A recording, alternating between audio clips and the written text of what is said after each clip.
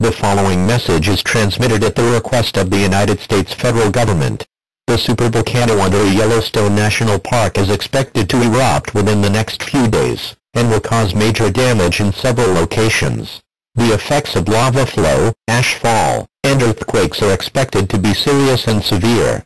As of 7 a.m. Mountain Standard Time, an immediate evacuation is ordered for all residents within a 300 miles radius of the edges of Yellowstone National Park. All other residents should consider moving away from the volcano towards the ocean coastlines. When the eruption occurs, several events can be expected.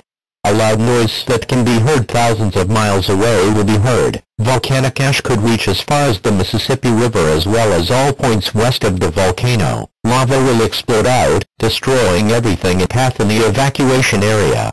If you are in the evacuation area, but do not leave, you will face certain death. To evacuate the area in the most effective manner, follow the routes designated by officials. Contraflow may be enacted in many areas, so avoid traveling towards the volcano.